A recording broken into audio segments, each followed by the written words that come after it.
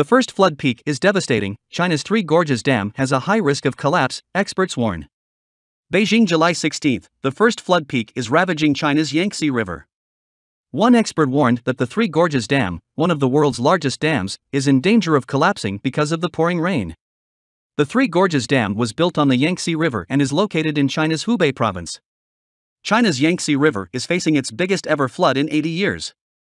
Authorities evacuated 50,000 locals, issuing a yellow warning for rainstorms. On Friday, July 15, water inside the Three Gorges Dam reservoir rose 6 feet above the warning level. Chinese authorities insist that the dam is structurally stable, but a prominent hydrologist, Wang Weiluo, said the dam is of poor quality and cannot withstand flooding. Moreover, on the dam, many large cracks appeared. Wang said that after severe flooding in 1998, the then head of China hired Western experts to assess the quality control of the construction. Experts say the welding of the dam's steel bars is substandard. Chinese workers expressed dissatisfaction and considered the criticism of Western experts as racist. But the criticism came too late. The welding of the steel bar and the pouring of cement on the left bank of the canyon have been completed. They can't do it again, Wang said.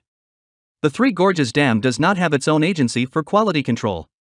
The team that designed and built the dam did it themselves. When the dam first started operating, China's state media made big claims that the dam could withstand the worst flooding in 10,000 years. Years later, they changed this statement to 1,000 years, and a year later revised it to 100 years, indicating a decline in faith in the dam. In 2010, state media quoted Chinese officials as emphasizing that people could not place all their hopes on flood control at the Three Gorges Dam. Wang said earlier that the dam had moved due to its faulty design. State experts say the dam has moved several centimeters and is unsafe. He said if the dam collapsed, it would affect more than 400 million people living downstream.